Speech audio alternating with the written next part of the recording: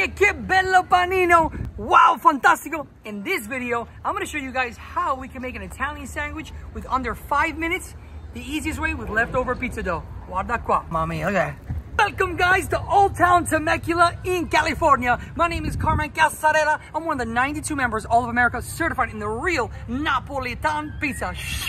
People ask me, what can I do with leftover pizza dough? Super simple, we can make an Italian sandwich. First thing we're gonna do is we have our pizza dough right here. And you can see, it's already proofed nice.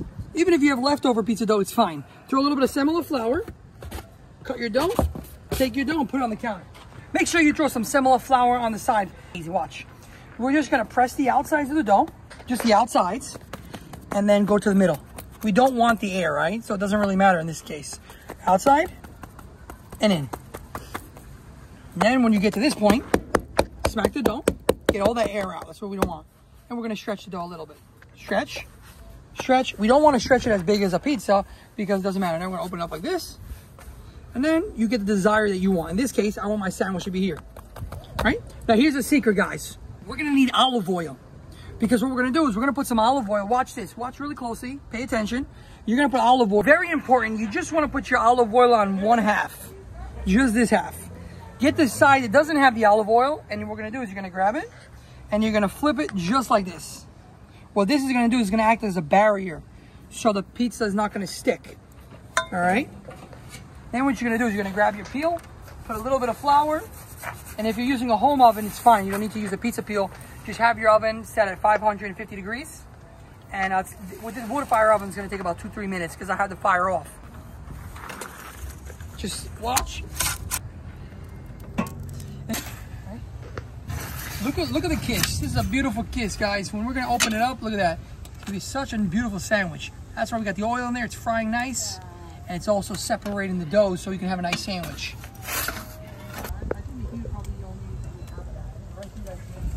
Mamma mia, wow, fantastico, guys, look at this.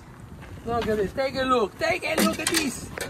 Wow, mamma mia, I want to mangiare proprio sì.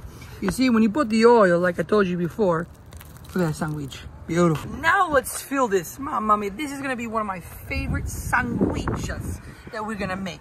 First thing we're gonna do is we're gonna have the homemade pesto. Put as much as you want. For me, mamma mia, I love a pesto. You put the bello pesto over here. Now I got some organic lettuce. And we're gonna put all the lettuce in here. Now we're gonna put some, you wanna make sure you get really good prosciutto. You can see this is the DOP. DOP just means that it's real. In Italian, we say denominazione origine protetta. It means it's a protected product. If you wanna buy really good prosciutto, make sure it has a DOP label. You can go to Italian market. You can also go to your local Trader Joe's. They have really good prosciutto. And now we're gonna just make it nice. We wanna fill it up. We wanna make this Italian style, not halfway. My favorite ingredient, mamma mia, mozzarella bufala.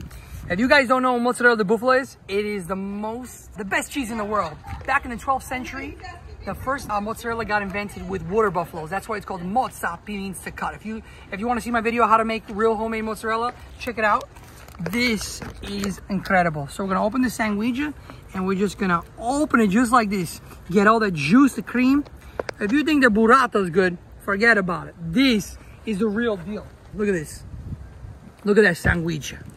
Fantastico.